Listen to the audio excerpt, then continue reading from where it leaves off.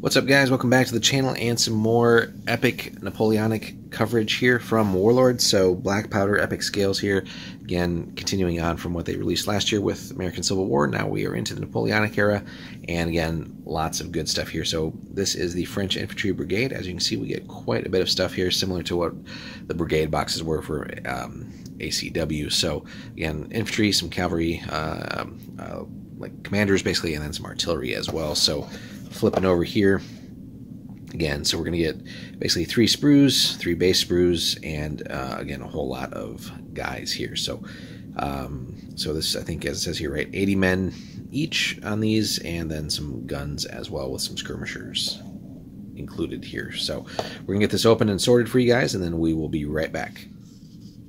Alrighty, guys, we are back. We got everything sorted for you here. So we get our flag sheet, which again, we've seen our other videos, same flag sheet here for the French, for everything. But basically, you get a whole lot on here. So different infantry, cavalry flags, and really good detail. So again, very generous on their part. I imagine the British flags will be equivalent here. So we'll get, again, a good variety of different things. So we're going to set that off. Again, we get our bases. Pretty self-explanatory. So the more line infantry will go here, artillery on the bigger one, commanders and some skirmishers I think will go on these smaller square ones here. So taking a look here, this is similar to the sprue that they kind of released as demo sprues, but again, we get our skirmishers up at the top here, some nice different poses, command figure, artillery. Again, artillery really is the only thing that's going to require assembly in this game, which is cool. Everything else is basically just clip from the sprue and put it on the base, right? Super easy. And then our infantry as well. And we'll flip this over for you guys here just so we can get these guys more right side up. So again, and Warlord's just, I think, done a fantastic job of capturing detail for these guys.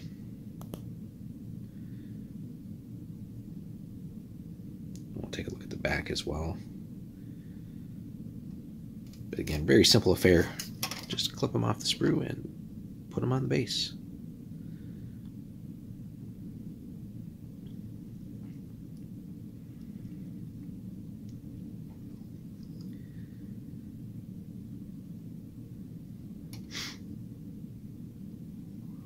So again, we get 3 whole sprues of this. So if we rearrange here a little bit for you guys.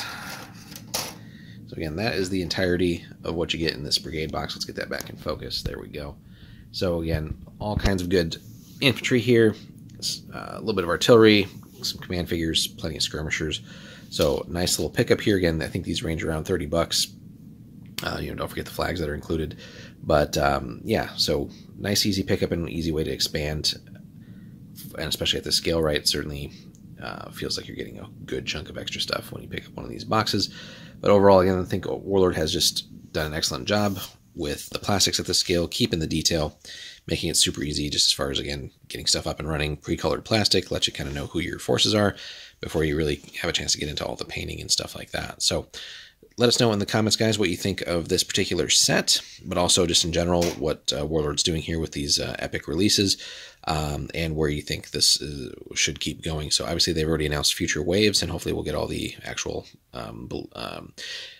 participants in the conflicts for the Napoleonic era. So I think that has already kind of been confirmed. So, you know, we'll get Austrians, Prussians, Russians, Portuguese, all that stuff. So Spanish, etc. So that should be a good thing to look forward to there. So I know initially, obviously, the focus will be on the French and British, but again, that's going to expand. So, and again, I think everything is slated to be in plastic, more or less.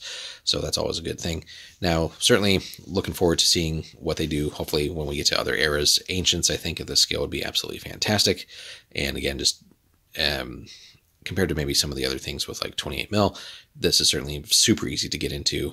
And, you know, painting wise, you don't have to be, you know, all that fancy with some of this stuff. So especially, you know, when these are numbering in the hundreds and hundreds and hundreds of figures. So, but certainly Ancients, there's, you know, unlimited possibility there for really, you know, everything they could touch upon. Certainly in the sort of more classic ancient period, right? Rome, Greeks, Persia, Carthage, that kind of stuff. But, you know, later medieval periods, Dark Ages, you know, Viking battles, you know, the Crusades, etc., and even like pike and shot era, I think would be fantastic for this as well. So again, you got 30 Years' War, wars of Louis XIV and everything. Hell, even Italian wars I think would be cool with this. Certainly battles in Japan, right? So all the great conflicts there. So there's just, again, lots of possibilities to keep this epic scale going. So, and I think the fan response has been pretty good so far. I think these, by all indications, have sold very, very well, along with, you know, the Civil War stuff again from last year. So let us know in the comments, guys, what you think. And then we will have plenty more coming here for our other French things that we picked up, and we'll work on getting these put together and then painted, and hopefully getting some games out for you guys here too. So stay tuned, guys. Thanks so much as always. We will see you in the next one. Like and subscribe if you haven't already, and take care.